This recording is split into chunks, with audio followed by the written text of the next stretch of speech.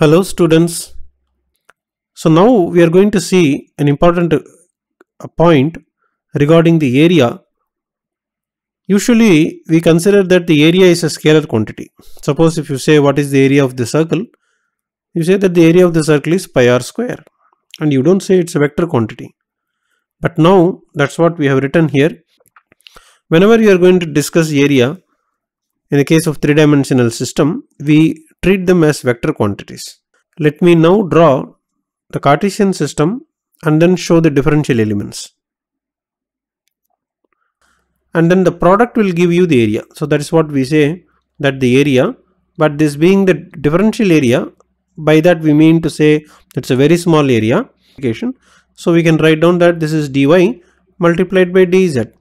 But however, where from we bring a vector quantity is that you are now asking the question, what is the unit normal to this element? Then there is a unit normal, that means what is the perpendicular direction to this? So that would be the x direction. You can see that y and dz is the plane. Which direction is perpendicular to y and dz means only x direction is perpendicular, and therefore you have to attach a unit vector in the x direction.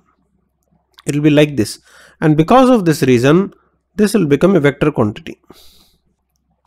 Let us consider in the case of xy plane. So we can draw like this. Surface area being a vector quantity will be equal to dx into dy. So we can write like this. This is dx multiplied by dy, and in which direction is perpendicular, you can see that this is the direction which is perpendicular. I want to show a unit vector in the vertical direction. Okay, hopefully you can see that that's a vertical direction is there. So that will be the z direction. So we can write down that this product dx into dy will be having a unit vector in the direction of z. Therefore we will write az unit vector. In the case of xz plane, so let me draw that. You can draw a parallel to the x-axis, and then the unit vector will be ay, because that is the unit normal. We say that the y direction is normal to the plane. So if you are going to represent a shade like this, if this is the surface that you have, then anything that you are going to take it in the y direction would be the unit vector. We say ay. That is the normal to the surface. So the concept is fairly simple.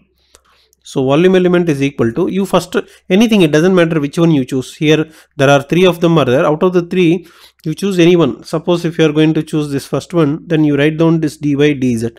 So you write down the dy, then you write down the dz, then whichever is missing from these two only you have to write down. So dy is already there, so no need to write.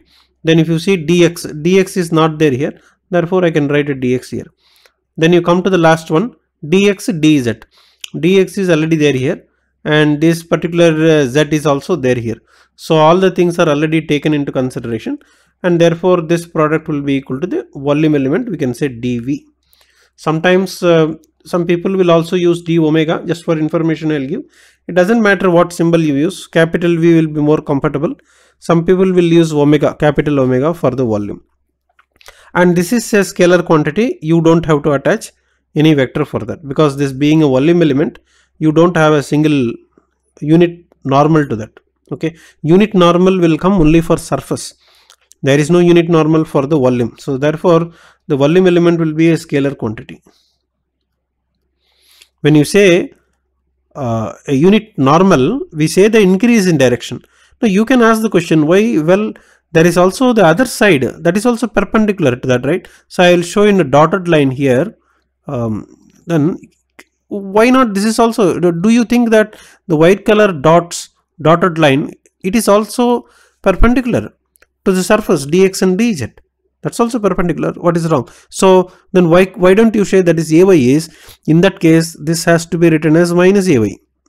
So because of the plus minus only I am explaining all these points. We agree that that is also unit vector. Yes, this is a unit vector. That is why I am putting a tick here. But however, note that there is a minus attached here. Okay. So similarly, when you draw this particular thing, this yellow color one dy, you can always draw the downward this downward arrow is also a unit vector, no doubt about that. But however, the unit vector is minus az.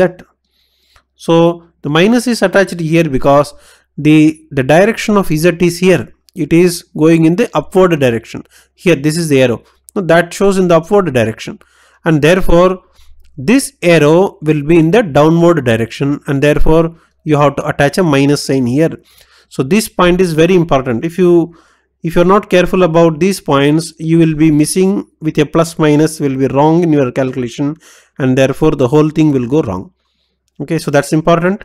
So you have to be very careful on the directions when you are choosing, and therefore you have to attach a minus sign appropriately if it is opposite direction. So that's the basic thing for the case of the Cartesian system. And now we are ready to move on to the cylindrical system, and our calculation is going to be identically same. Everything we have to do in a very similar way, and let us see and how to do it. First of all, I will show you, first of all I will draw the cylindrical coordinate system, and then I will explain.